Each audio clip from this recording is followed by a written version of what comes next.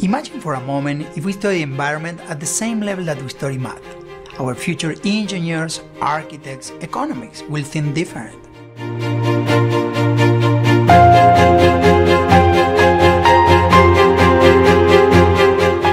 What is happening worldwide is the fact that the pattern of development and growth that we have adopted has imposed impacts on the environment.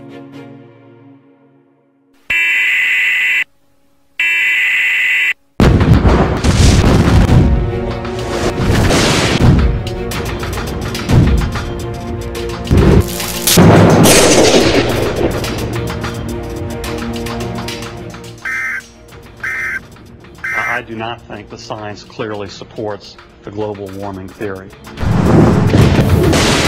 This is not a time to be stupid. This is a time to try to save yourself and your family.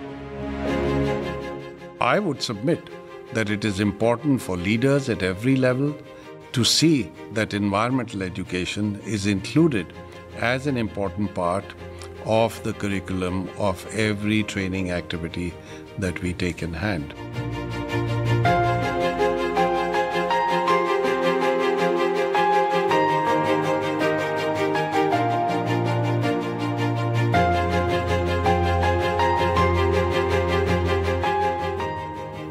And that is to declare all the Earth's resources as the common heritage of all the world's people, and to take away all the artificial boundaries that separate people.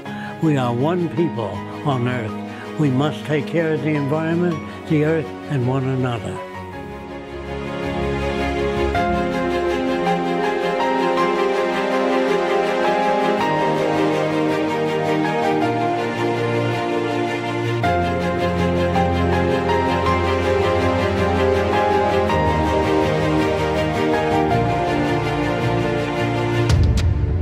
Therefore, we need governments, civil society, businesses, scientists, and activists to come together to educate people about the harms of wildlife trafficking.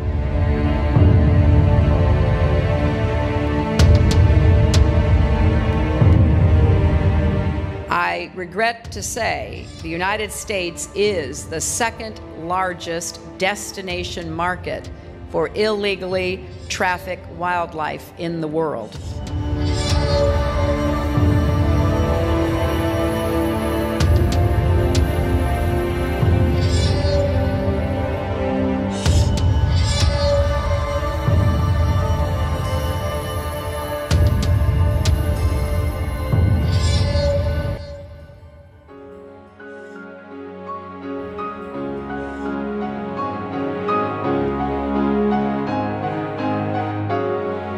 This garden is a way to elevate that conversation and to engage children in this whole notion of eating well, growing your own food, and making friends with vegetables.